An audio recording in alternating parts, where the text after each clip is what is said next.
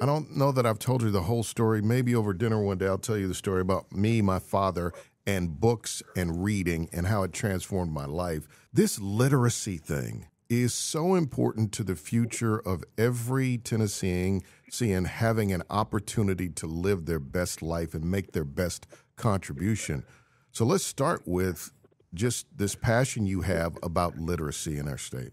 Hallerin, I think the most important thing you said through all of that was your dad and the story of books and reading and how that was transforming for your life.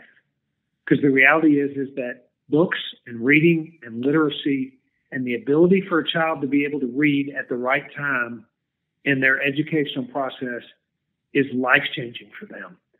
And the reality is if they don't learn to read in the right amount of time and in the process where they should, it also is transformational in their life in a very bad way. And the data shows that. The evidence has proven it.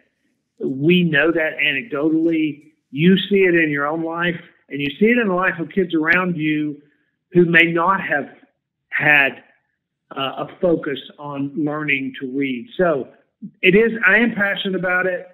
I worked in an inner city at-risk youth program for a long time before I ever even thought about being the governor.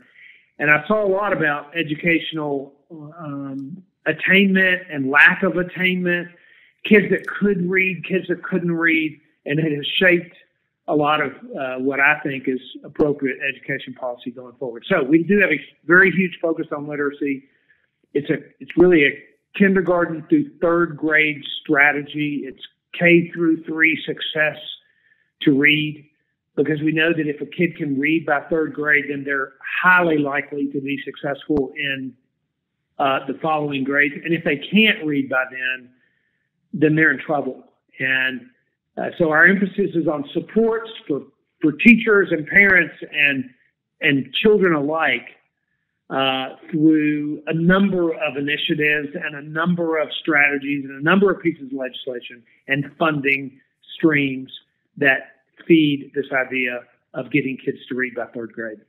Yeah, I love the notion of believing that every child can read and then believing that every child can achieve reading mastery versus reading competency. And I want that for the children of our state.